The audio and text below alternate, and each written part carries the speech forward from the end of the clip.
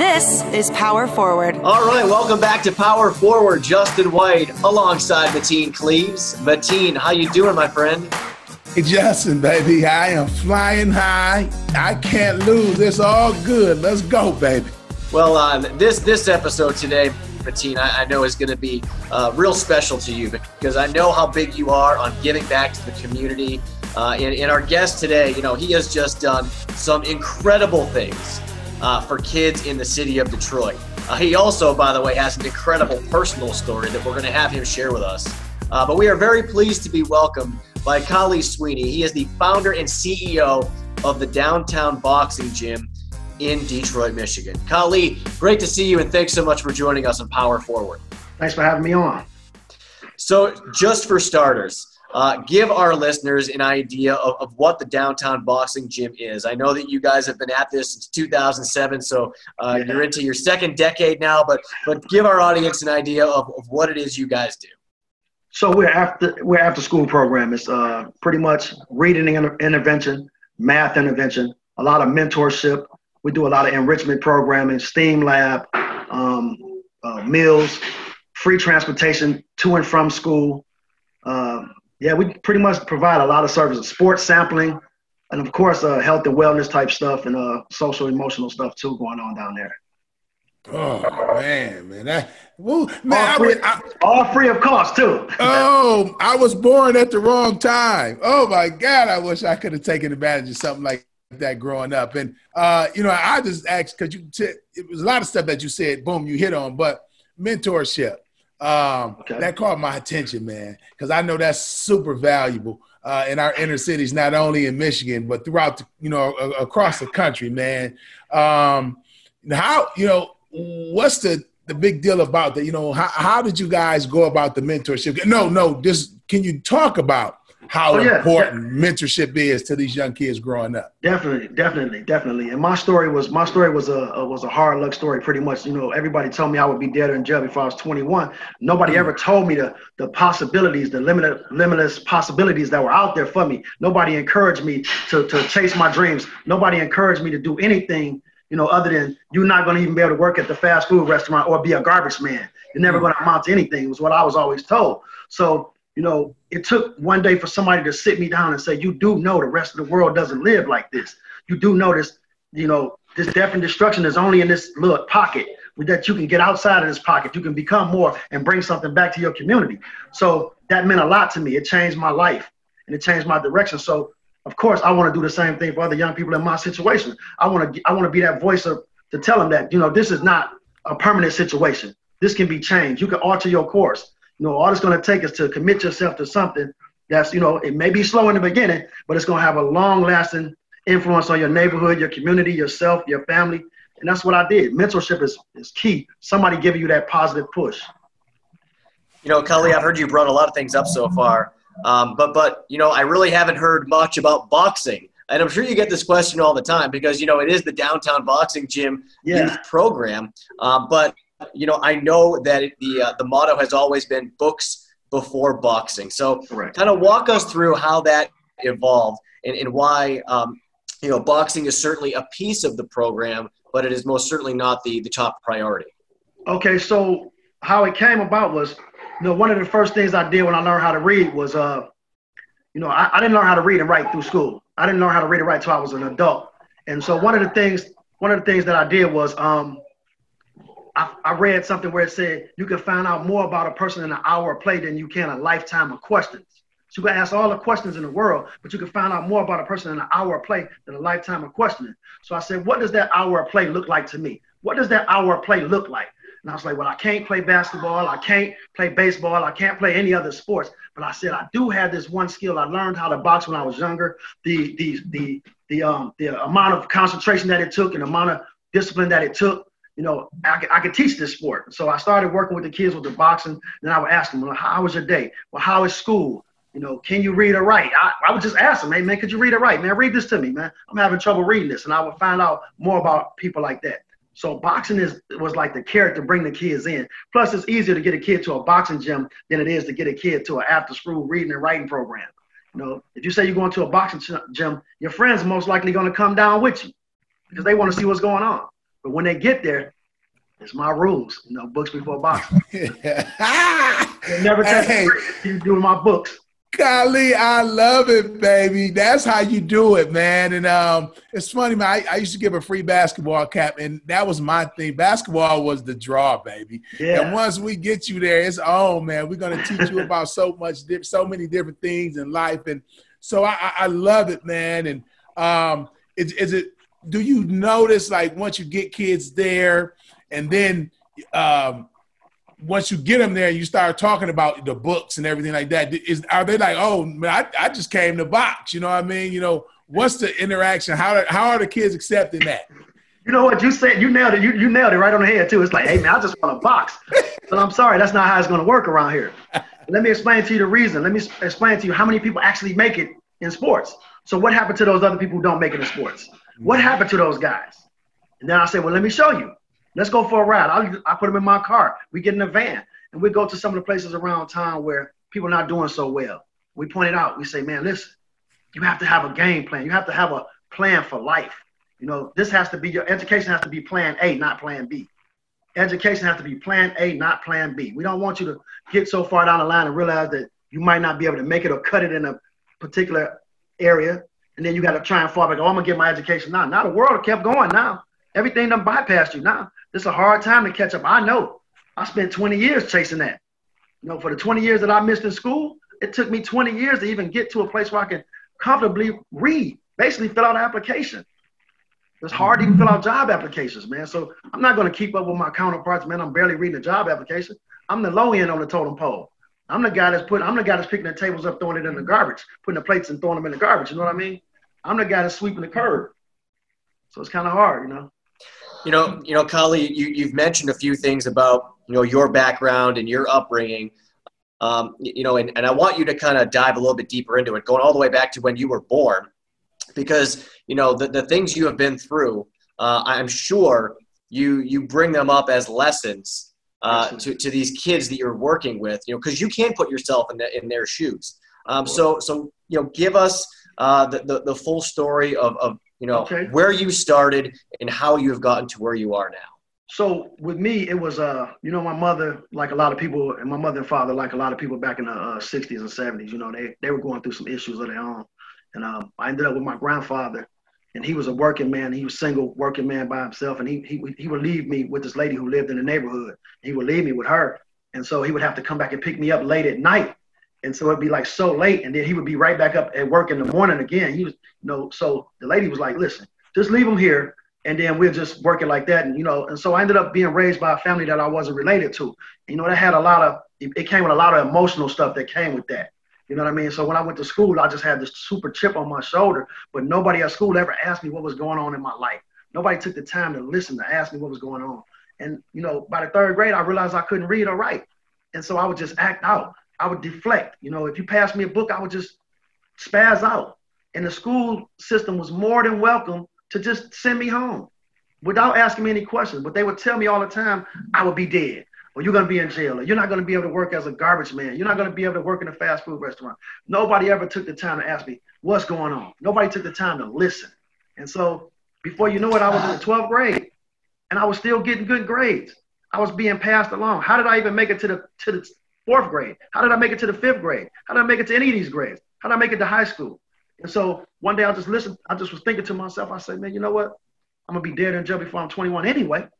I might as well just get out here and go crazy. So I just went out here, started walking the streets, and, you know, some guys took me in, and it was like, hey, you know, come hang out with us. And before you know it, I was on a bad path. And I was on a bad path for a long time. I was shot. You know, I've seen a lot of friends die young, seen a lot of friends get indicted and go to prison, seen a lot of bad things in my life.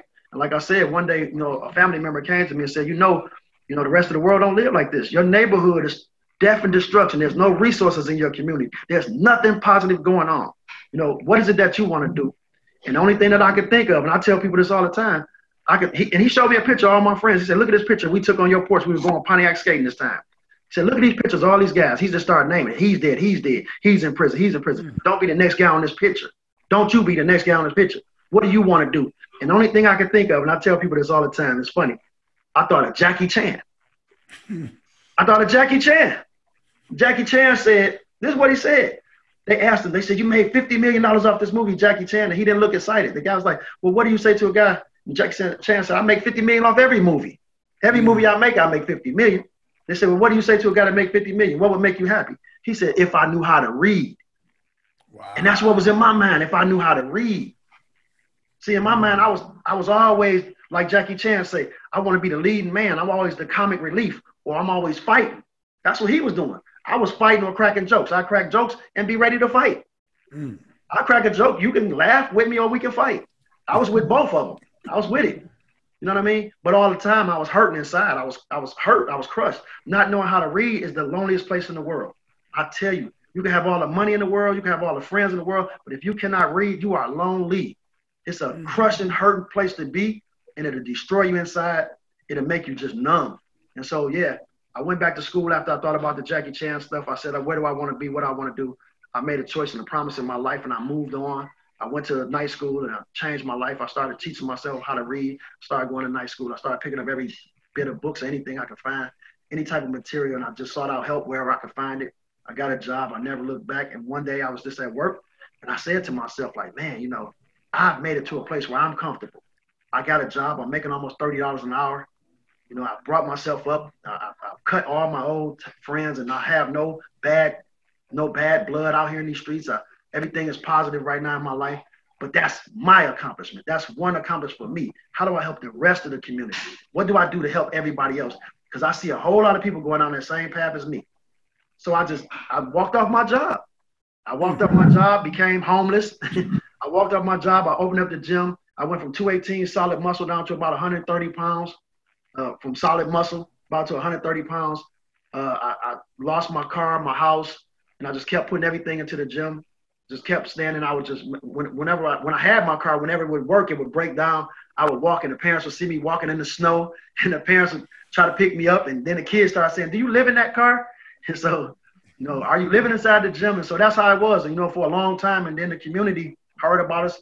And Detroit is a great place. And some of the surrounding area, great place, great people. People just started reaching out, and it started growing from there. So, I mean, I thank the community for that. Wow, man.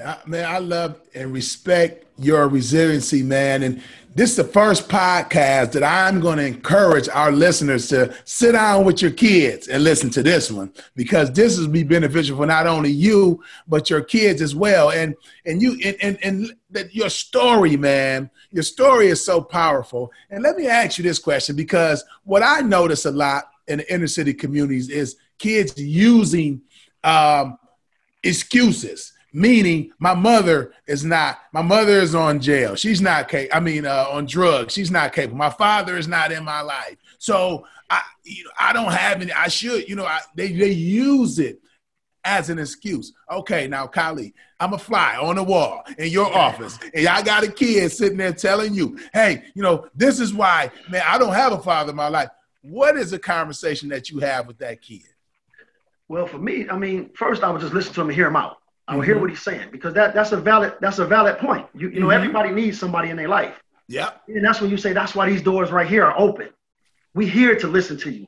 We're here to take the place, not to take the place, but be a substitute for right now. Your mother or father, they might pull it together at some point in time, but right now, I'm here right now. And we're giving you all the opportunity you need right now and all the support you need right now. All I need you to do is meet me halfway. Meet me halfway. Let's do this thing together. Let's walk this path together. You know what I mean? Your destiny is not written stone yet.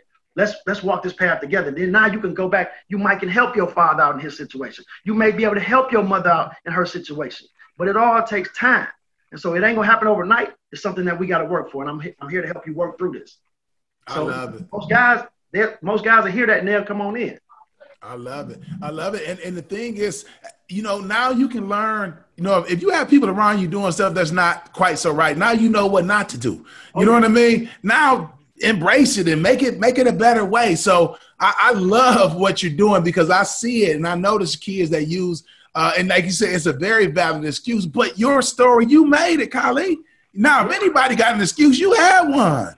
You know what, though? You know what? It's like, man, it takes people to actually see it and hear it. You have to first show it to them. You have to show it to them. Some people are not aware of some of the things that they do. They're not aware of some of the excuses that they make. They're not aware because that's their reality in that moment. Somebody had to show me that you do know the rest of the world don't live like this. And I was in my mind, I was like, man, go back to where you from. This is how it is. And then, you know what I'm saying? He literally said, you need to get out and look around and see. So with our kids, we take them on field trips. We go places. We make sure they interact with doctors, lawyers, and engineers. We make sure that they get a chance to go to places and well, like I said, we do enrichment programming where they might do mock trials at the federal courthouse, where they might decide that I don't want to be on this side of the law. I want to be on that side of the law. I want to be a lawyer. I want to be a doctor. We want to shadow professionals in they work. You know what I mean? In their workplace. So they got to have opportunity to do that. And so that's what we try to do. We provide the opportunities for kids to get out and see different things. Because if you're in that little bubble, you don't see it. Love it. So currently, Khali, you know, the after school program has 150 plus students who are a part of it. Mateen, check this out. There are more than 1,300 students that are currently on the wait list. So there are so many kids out there that want to be a part of this, Khali. How do you kind of come to grips with that, if you will? The fact that you're helping so many kids, you helped so many kids in the time you've been doing this, but there are so many more who would love to be a part of this. So a lot of what's going on is like, you know, they hear about us having 100% graduation rate. A lot of our kids go on to college and higher education and you know, trade schools and stuff like that. So of course wait. 100% graduation rate. Yes, sir. Yes, sir. You come to our program, you graduate in no time. We set up a program for you. We got some of the best teachers, and like, you know, a lot of people say like, oh, Khali, you did this, you did that. No, it's our team. We have a team of great teachers, tutors, and volunteers, and people who come in and work with our kids and just create a program around the kid and the kid, him or herself, you know, just around them and embrace them to help them get to where they are. So you know, we have a 100% graduation rate, and you know, getting the kids to and from our program is a big thing too. You know, getting them there, that's a big, you know, as far as the waiting list goes, you know, we have a wait list, but a large part of the wait list is kids can't get to the program. You know, we provide transportation to our program to and from school or from home. And so we only have a limited amount of space on the vans that we have. And, you know, the reason that we're successful is that the kids are able to come to the program consistently. They have consistent access to computers. They have consistent access to support. They have consistent access to resources, you know, that's provided for them at no cost. So, you know, some of these guys, you know, you might be at home and they might have one phone that everybody trying to get on this one phone for the computer to do their work. That's impossible. It's not going to happen. You know what I mean? Sometimes the parents have to work 2 or 3 jobs just to keep the lights on. You know what I mean? So they have to be able to get to a place where they can be safe until the parents get off work. So, yeah. So that's, you know, I got to ask you, you know, because a lot of our listeners, you know, are entrepreneurs, aspiring entrepreneurs, small business owners, and it's a struggle. I mean, people say all the time, you know, it's one thing to actually start the business, but it's a lot harder to actually grow it and have it, you know, maintain success over the long haul, that longevity that everybody's looking for. You talked about the fact that, you know, you were basically living in your car, just piecing things together to try and get this idea at the gym together. So what was the turning point? You know, how did you, you know, turn that corner and really start to see the program take off? What was the key for you as you look back on that time?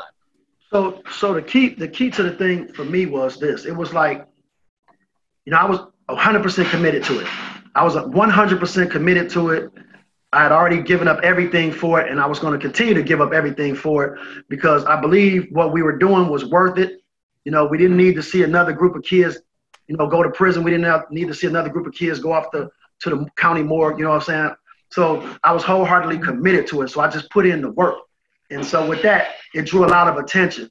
And a lot of people saw the work that I was doing. And so people started asking questions. And when they started asking questions, you know, people, once they started asking questions, then they start coming around, and then they started opening up their networks. And then they opened up that network, would open up another network of people.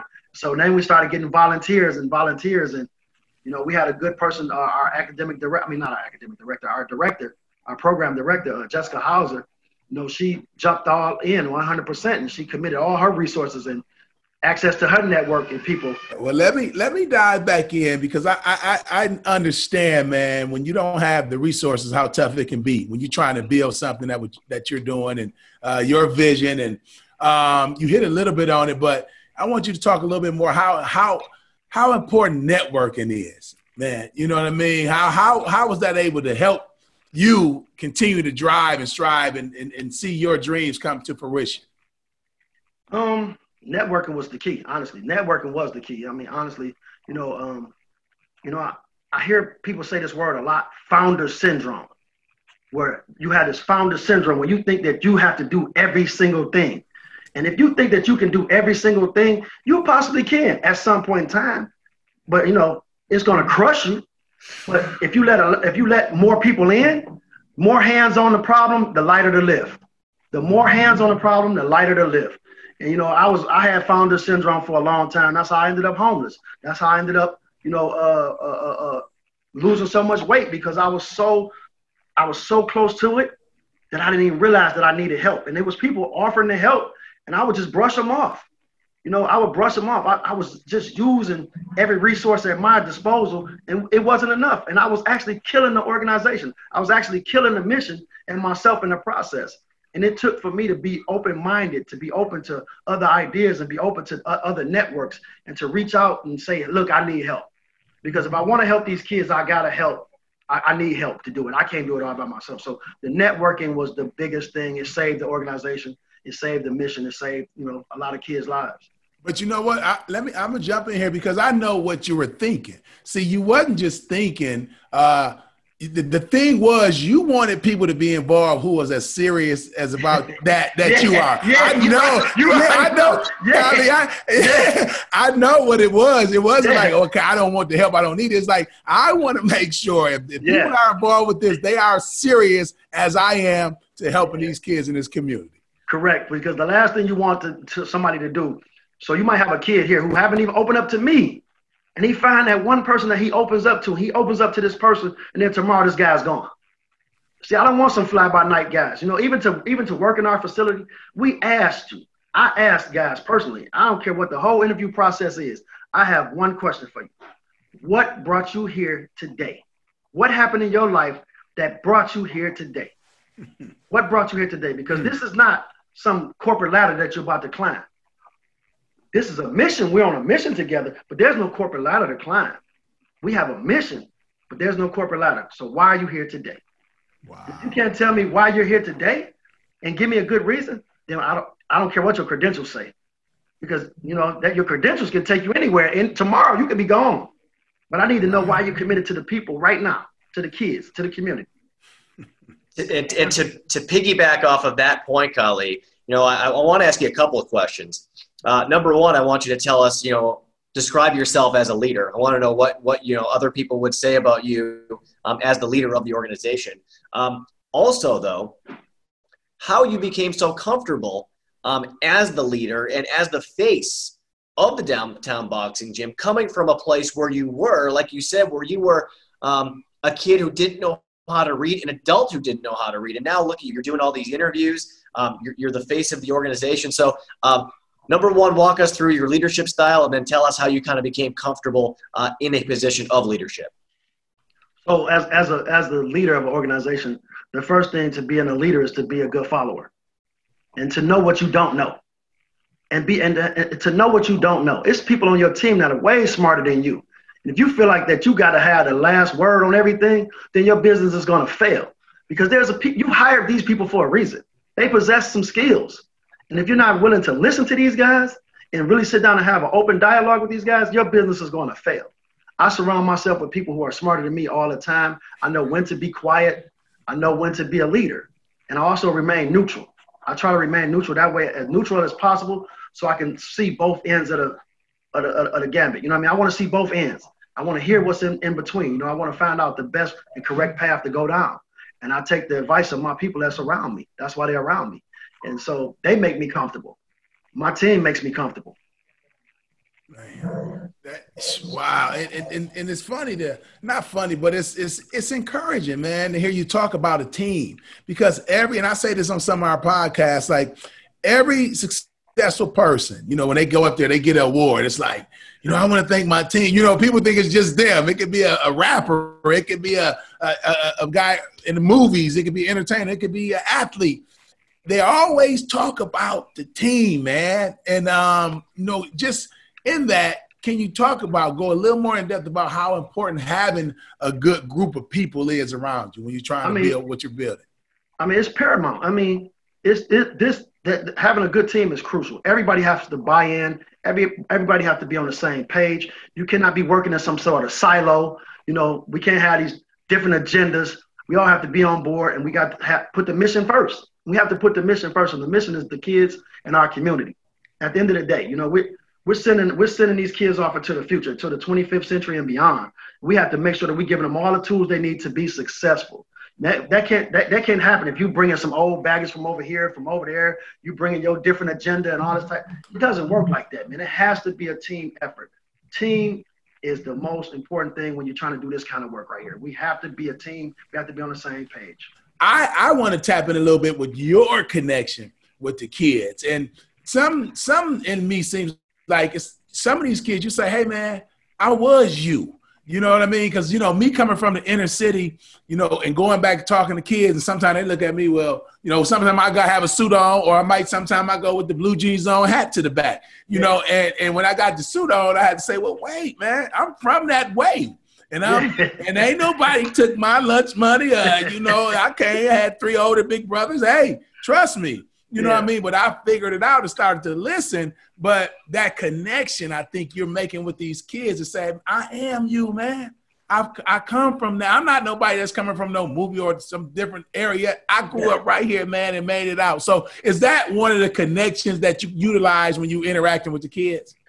So that's a 2-part question for me. Okay. Because, one of the things that I wanted to do with our program is I wanted to have the program open to anybody and everybody who needed the program. I wanted to make sure that, if you in the surrounding suburbs, if you were in the inner city, our program is so diverse. We have people from all walks of life in our program. And people ask me like, well, how do you pick the kids for your program?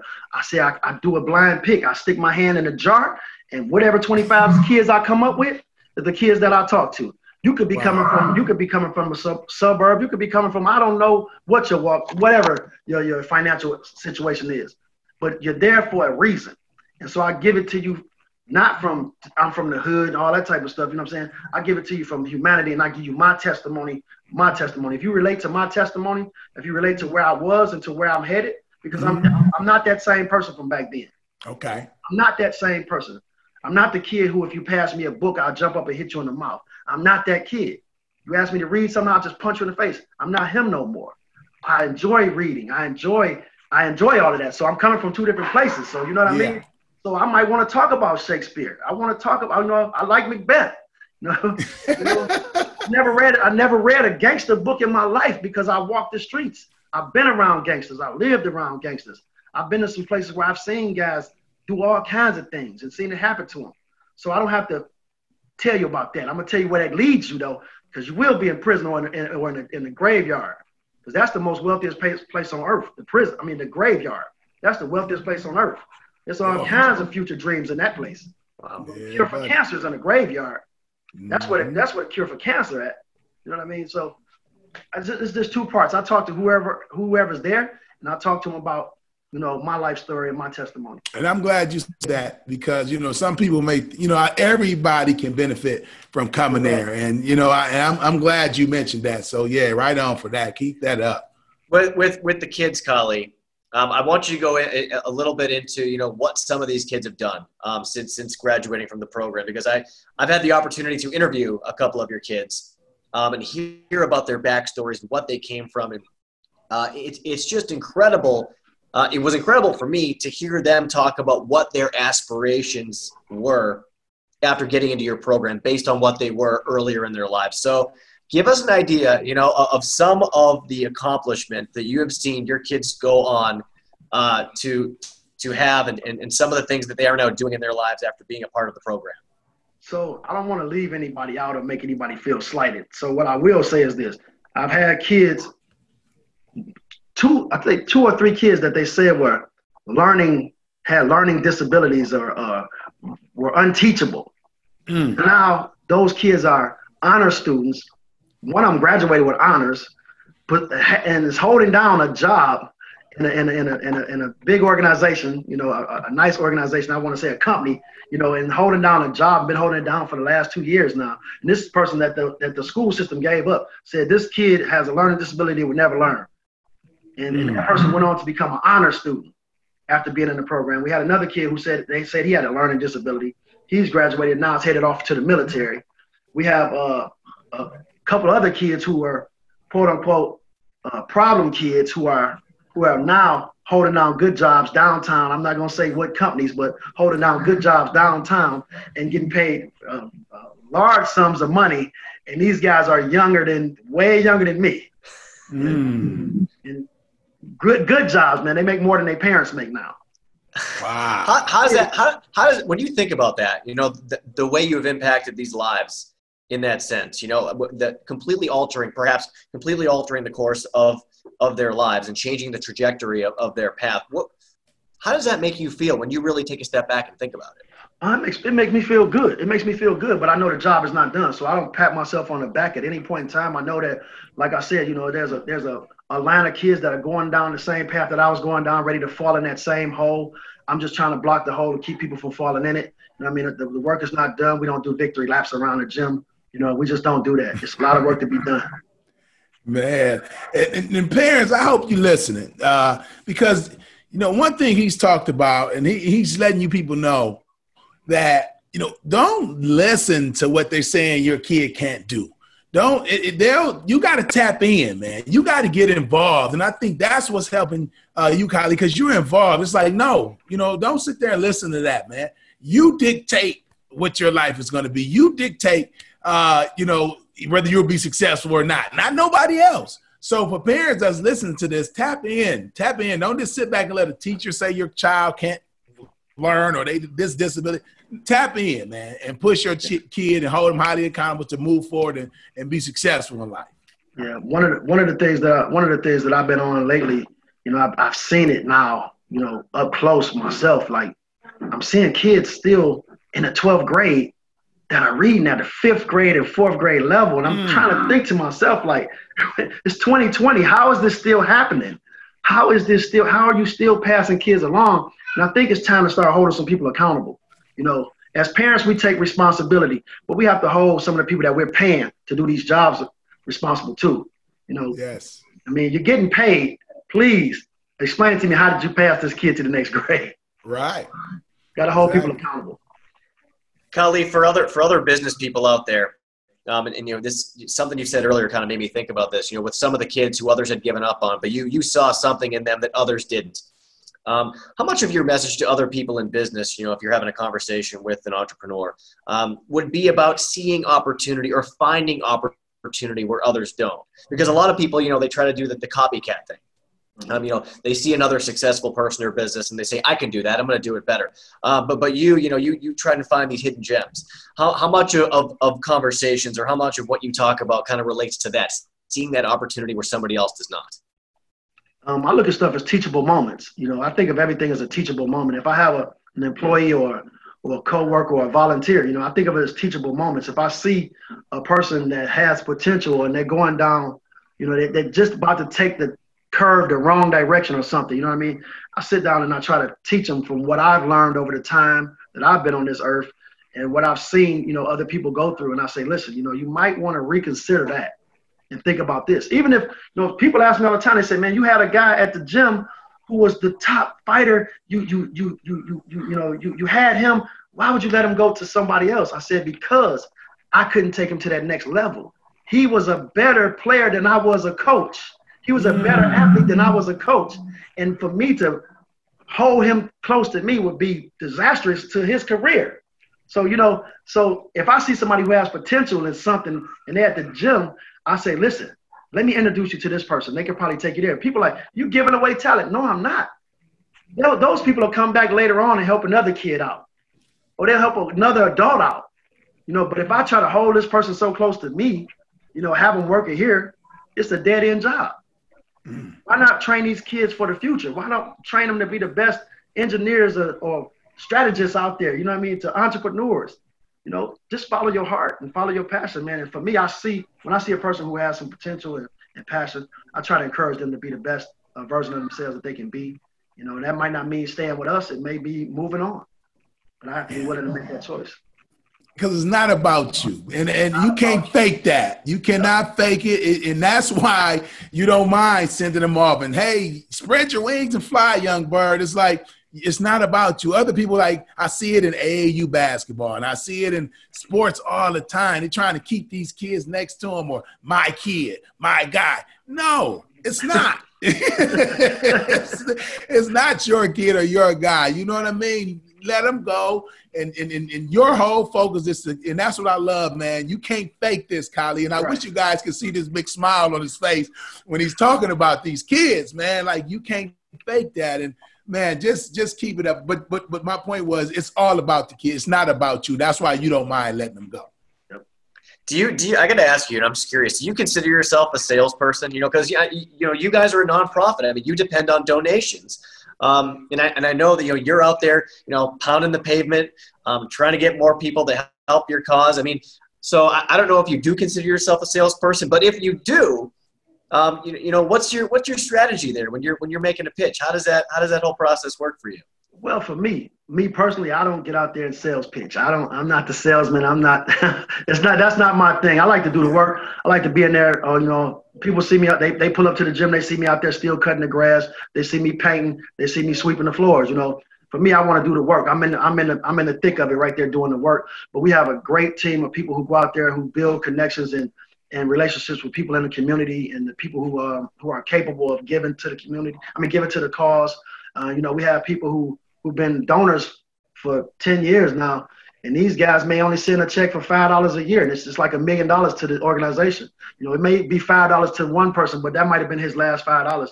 And we have a couple people like that been doing it for 10 years now, just sending $5, and I appreciate those guys as if it was $1 billion. So I'm not the salesman. I'm just doing the work. You're there in the trenches every single day. Yeah, man. Well, I know. I'm sorry, Mateen. I was just going to say, I know that you guys had big plans for this year, but obviously the pandemic has kind of thrown a wrench into that.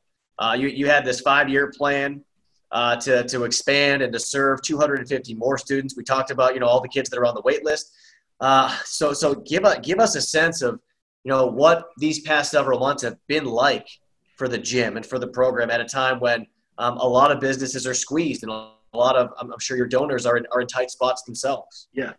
One of the things I've told my staff and I've told the kids in our program, I say, one day the strong going to be called on to protect the weak. And this is one of the things that we say almost every night at about 6:45. 6:45, you're going to hear me say, one day the strong going to be called on to protect the weak.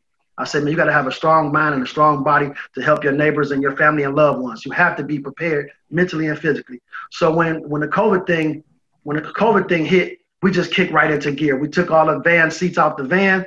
We started sending food, not just to the kids who are in the program. We started sending food home to the family members, because it makes no sense to send food home to just one kid when he has 5 other siblings who may not be old enough to be in the program or maybe too old to be in the program. So we sent food home to make sure the whole family was fed. We made sure that we sent hand sanitizer home and masks and schoolwork packages home, and we did everything virtually. We started doing virtual workouts. We just kicked it right into gear, and we didn't miss a beat. We stepped right into it. We were as prepared as you could be for a pandemic. Adapting, Mateen. That's what they did, right? Exactly. Adapted. And it's that, it just a winner will find a way to win. And that's what I just see in Khali. It's just like, no matter what, this is going to happen. We're going to make this happen. Okay, COVID is here. No problem. Now we're just going to know how to navigate through it. And that's great, man. And I got to ask you this question because, and I know you said there was a few people that, young men and women, I don't know, that's working and making good money and doing great. But did you have a situation where you had like almost that you had to hold them tears back? You don't have to say names, where it's just like, man, you saw that kid come in and struggled, but they finally got it and they went on to do something, and you guys had that interaction, and it was like, you had to hold those tears back. Yeah, it's like, we celebrate every milestone. We walk this path and this journey with these kids. We celebrate every milestone, and every time I see a kid go across the stage, it's an emotional moment for me.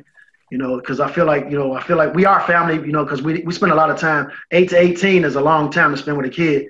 You become family. You know everything about them. You know the family. You eat together. We do meals together where we bring the families in. We eat together. We do volunteer. That's a big part of being in our program. You have to do community service. We have to go out and do work together in the community so everybody buys in. So you get real close.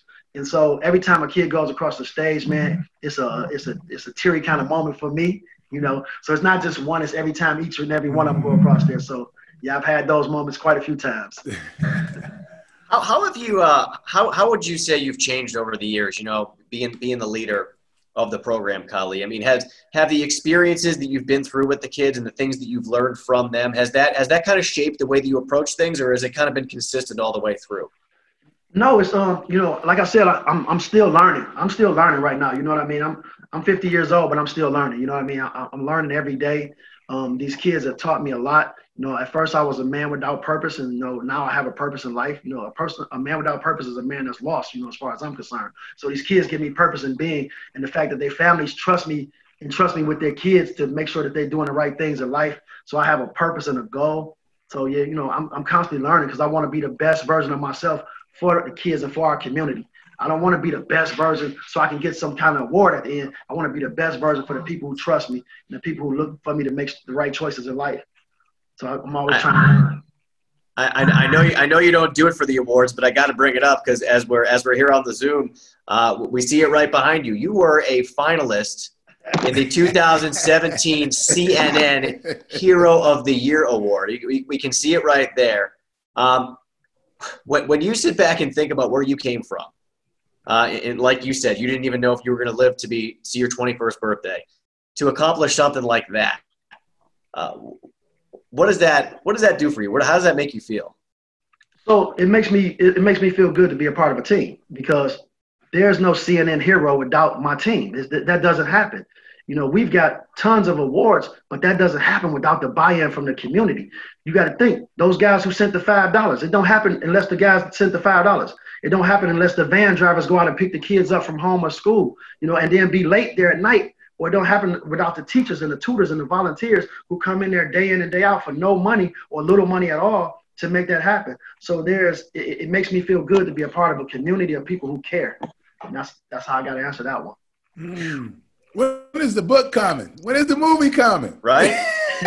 I don't have time to write one, but I wish I could, man. I wish I had a ghostwriter, somebody that could put it together for me, man. Yeah, I see it. It'll happen. You know what I mean? It would be Oscar-worthy stuff. Yeah. Khali, I also want to ask you, for other people out there, certainly you have found your niche to make an impact on the community you're in the city of Detroit, and on all these kids that you have helped and they're still helping. But what's your advice for other people out there who may be looking to impact their community? And it could be, in a completely different way. If they're sitting down and saying to themselves, man, I really want to do something big and help people out in my community, what would your advice be to them as far as the way they should approach that? I think they should approach it with their heart. Honestly, your heart has to be in it, because there's no guarantee that you're going to find funding right off the bat. You might have to make some sacrifices. You're not going to make sacrifices for something that you don't care about or that you don't love. You know what I mean? Because that's why a lot of guys start and they stop. They start and stop because they realize that they don't love it as much as they think they do. You know what I mean? So I'm not saying everybody should be homeless like I was, or lose close to 60 pounds or more, in a short period of time. But you have to be passionate about it. You're going to have to make sacrifice. I was at the Entrepreneur of the Year Award, and one of the things that I heard a lot of those guys say was like, it took a lot of sacrifice. I couldn't make it to all the birthday parties. I couldn't make it to all the this and that. I couldn't make it to that. And when I was hearing these guys at this Entrepreneur Award, I'm thinking like, man, you cannot get anything without some sort of sacrifice. You have to sacrifice that playtime. You have to sacrifice that downtime. Because right now, you have to be getting yourself ready for the next step or evolution in your career path. You can't be around goofing off. Some people sleep too much. I'm up at 5 o'clock in the morning. I want to win. I'm up at 5 in the morning.